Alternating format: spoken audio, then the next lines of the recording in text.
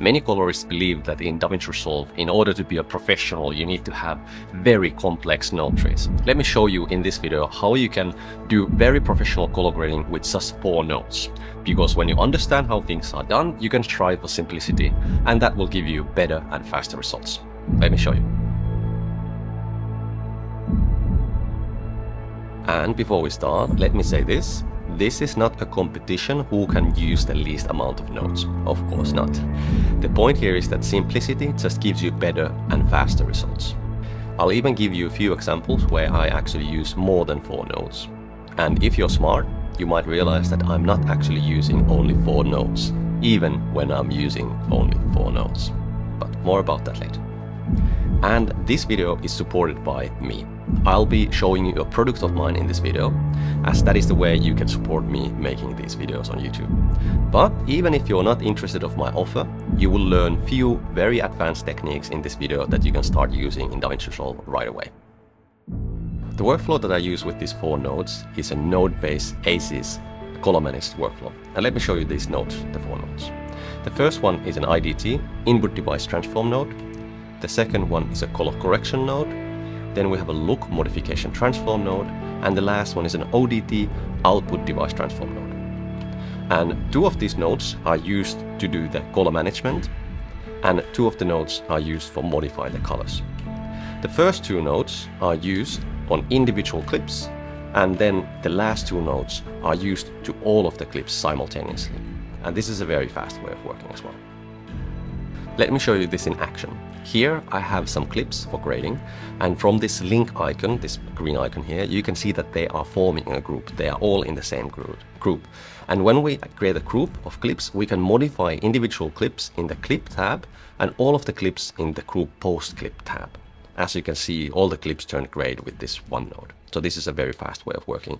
Individual clips on the clip level, whole group on the group post level. And then I'll add the first node. This is the IDT, Input Device Transform node. This is where we transform our footage from the capture profile into ACES. And this node is located in the clip level, as you often use many different cameras in your edits. So we need to set the first node separately for each clip, depending on the camera that was used. This footage is shot on Arri Alexa, but even if you shoot one with an iPhone, the process is the same. So to transform this to ACES, I most often use the color space transform effect. And I set the input to Arri wide gamut and lock C, and then the output to ACES AB1 and ACES CCT. Then next I'm going to add the 4th node, the last node. This is the output device transform, and I'll go to the group post clip tab and add the color space transform node here. And this is the last node, and with this we transform our footage from ACES to our delivery color space, in this case Rec 799A for standard dynamic range delivery. And when we have this node as the last node, we can deliver HDR as easily without needing to change our grade. But I'll talk about HDR in a future video, so subscribe for that. Then we go back to the clip level, and this node is for color correction, and we add it in the clip tab because color correction is clip depending on the clip. If you have a different white balances, different exposures among your clips, then it makes sense to adjust the color correction for each clip individually. And the way I like to do color correction is to do photographically accurate color correction as much as possible. And this means that when I'm adjusting the exposure and the white balance, I'm trying to mimic how it would look if I would actually go back in time and change the settings in the actual camera. So this is very similar on how you color correct raw video footage. And this workflow is, you can do the same thing even if your camera doesn't shoot raw video. And to do photo accurate color correction, you need to use color space aware tools. For example, the HDR global wheel. And in my color management settings, I have my timeline color space set to ACES CCT, the same we use in the first node. And now the HDR wheels will work like raw. And this is important that our footage is in ACES and the timeline color space is in the same color space. And then our color space aware tools know how to deal with the footage. And now the global wheels work like raw. It's very accurate. And we can change the white balance and exposure with the same tool very easily. Here is an example of a drastic exposure change, and you can see how accurately it works. The contrast is clear from the shadow to highlight, and And then changing the white balance is as easy. This really helps with your color correction. When you do things this kind of photographically accurate way, it just makes things much easier. And if I need, or if I want, I can, for example, add a bit of contrast in the same node, or I could as well lower the contrast to give an image a bit softer look. So this is where you can do a bit of your non-photographically accurate color corrections as well. Then the third node, in this case the last node, and we will add this into the group post clip tab before the ODT node. And the last node is called a look modification transform node. And I have a library of these ready for use. So in the gallery, I drag and drop one of them into the signal path. This one is a very accurate film emulation for the Vision 3 500T film stock. And now your grade is done. All the clips could look good as long as you have your IDT set correctly and you have done your color correction photo accurately, at least to a degree. But before I show you how this one node works, let me tell you a few examples where I personally would use more than 4 nodes. For example, I might use a 5th node if I want to relight the scene. For example, in this case, I want to bring a bit more light to her face to draw more attention to her. First, I create a power grade, then I track it. I'll turn the grade off for faster tracking, that's a tip. And then I use the HSL secondaries to target the relight only to the light areas of her face, so avoiding the shadows, just like real light would. And then I use a healthy dose of denoise to blur the edges, and then I'll add 1 stop of photo-accurate exposure to her face. Now she stands out much better. Another technique that I often like to use is called local tone mapping, and with this technique you can sculpt the exposure levels in your footage. In post. Let me show you. In this case, the lights in the background are quite hot, these neon lights. So I'll create an HSL secondary and mask only targeting those areas, and again with a lot of denoise to blur the edges. And then I'll bring the lights down with this gain wheel in this case. And here you can see how big of a difference these 2 extra nodes did in this case. But depending on your footage, you often don't need these 2 extra nodes. So let's go back to the 3rd node, the look modification transform. Let me show you how this works. This one node creates a look for our footage, and the idea is that when I have my color management set up correctly and I have done my color correction photo accurately, I only need this one node to create the look. This emulates how your footage would look if you would have shot your footage with an Vision 3 500T film stock. And this same emulation works for ARRI Alexa clips or clips shot with an iPhone, as long as you do your color management and your color correction properly. And here you can see how this node modifies the color, the tone and the contrast of the footage. Then it adds this realistic grain effect. And this adds physically realistic halation effect to the highlights. And this adds realistic diffusion that reduces the sharp digital look from your clips. And just look how nicely this node cleans out the highlight color artifacts that often neon lights create. Plus, it adds such a nice glow to the highlight as well. And I have made many other look modification transform nodes as well. This one, for example, gives a modern filmic look to your clips. This one is, for example, a black and white film stock emulation for the XX film stock. I guess that's the most popular black and white film stock. And just for comparison, here's another black and white look modification transform. And there are many more like this.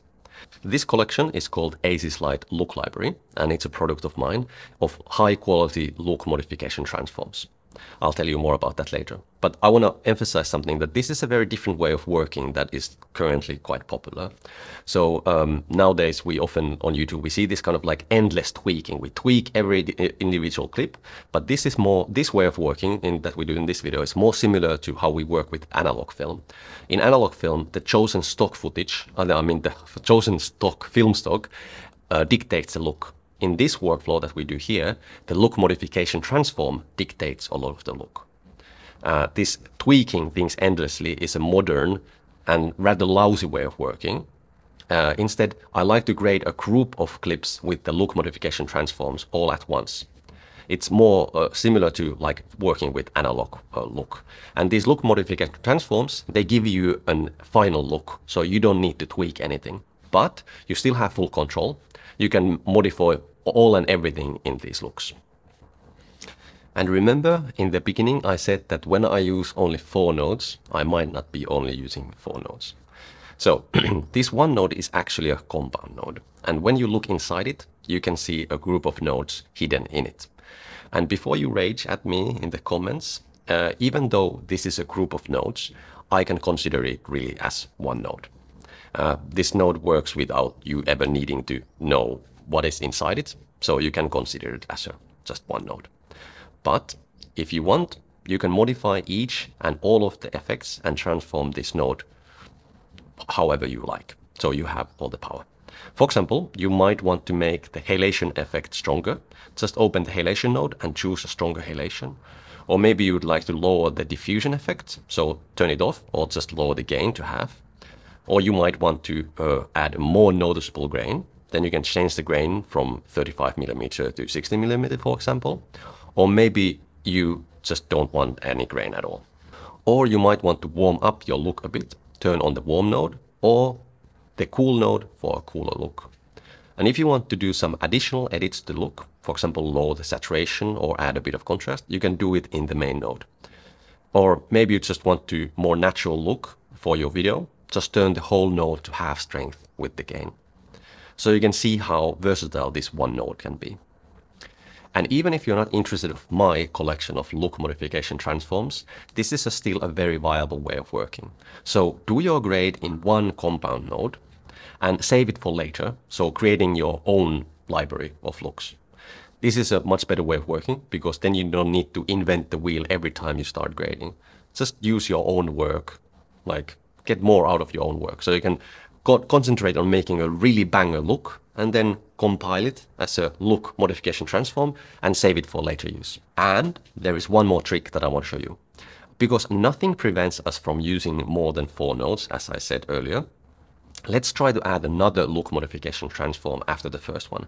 And the idea with look modification transforms is that it doesn't change the color space that you use it in. So if you use your color modification transform in ACES, it keeps the footage in ACES. So now we can add another one.